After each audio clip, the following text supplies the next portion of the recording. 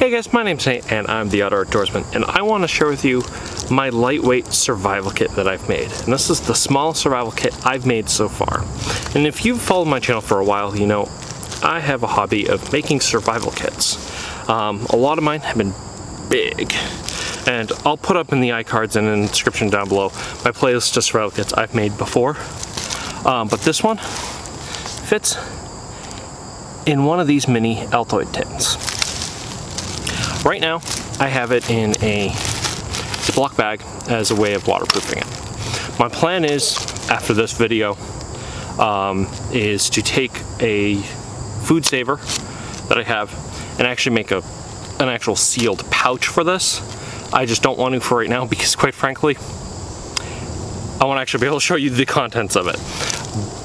But this is another way that, cheap and easy way to seal up a survival kit that goes into these. I'm going to use this food saver though, because then survival kits like this, especially this survival kit, I don't need to break this open until I need it. And I want all the contents in this to remain, well, dry. So I built this to have some varying uses to it. One, the container itself is a use. In it, I've also included a bit, if you've noticed inside of it, or as I can show you, everything in here is pretty, look at that. I've basically packed everything in there pretty densely. Now, the container itself is, well, it's a char tin. So if you're looking for a survival situation, if you're looking at a survival situation, this is a kind of a method that is meant to future-proof you. So if you are looking at something that is going to need multiple fires going forward, this is here for you.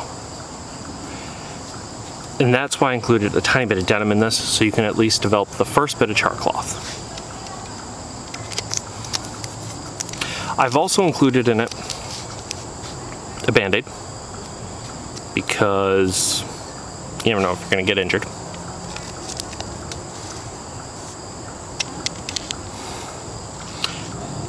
To add to the fire thing, I've also included Ultimate Survival Technologies fire starter.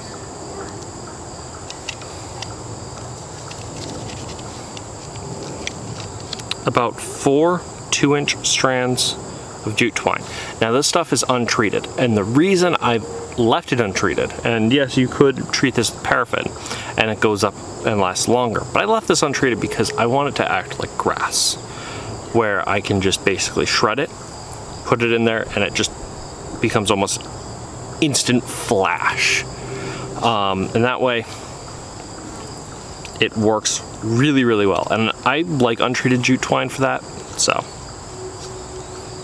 that's why I've left it untreated, unlike a lot of people who do like to leave it treated with paraffin. To continue with the fire, I also have another Ultimate Survival Technologies thing, and it is their mini sparker. This mini sparker actually fits perfectly in there, and when held correctly,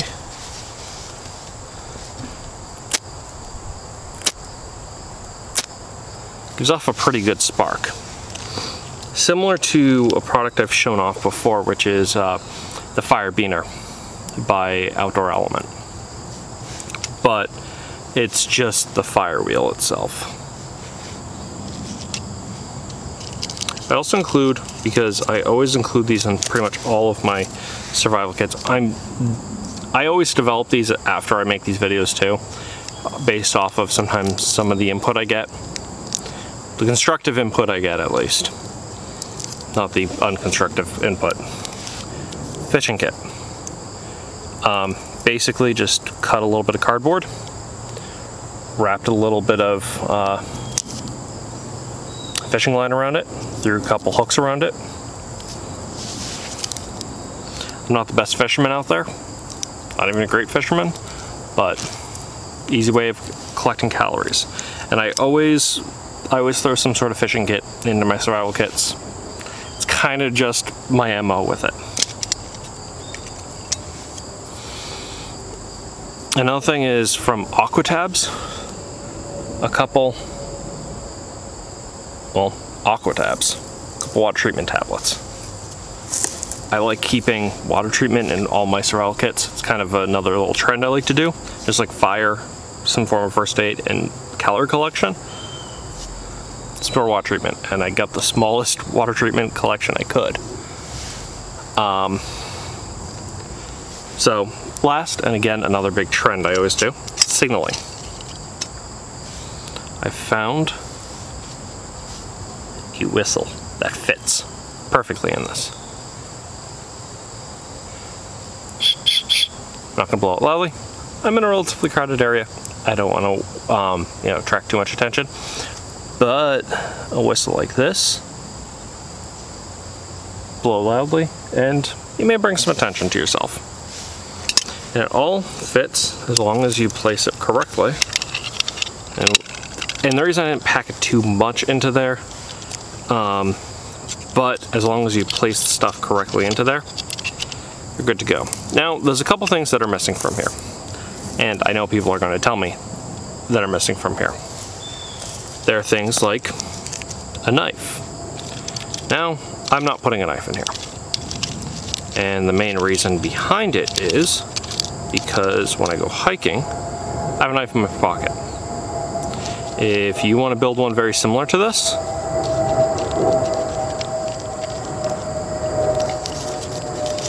and you want there to be a knife in yours, cool. But this is meant to go in my pocket or in my kit where there's already a knife next to it.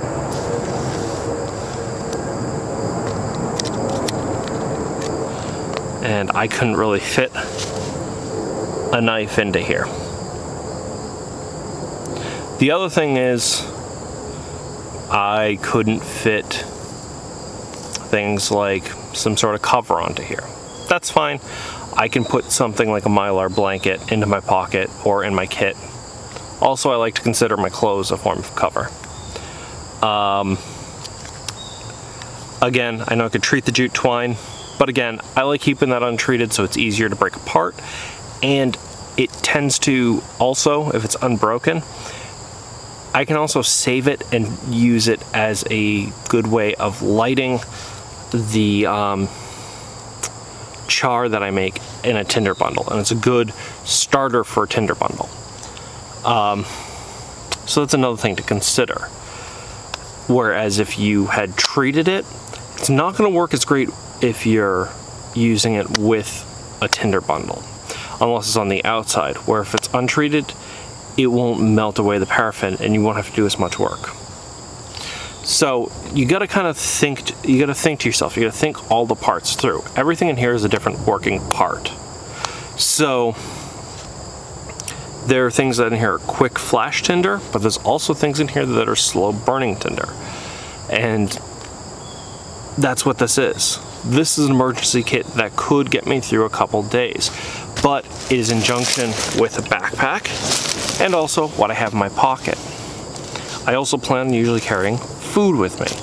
I have water with me. The reason why this isn't meant to carry, isn't meant to boil water is because I usually carry this with me. But there's a chance I may also have a bladder with me. Or I could just have this with me. So, I think those things through. So, this is my mini survival kit.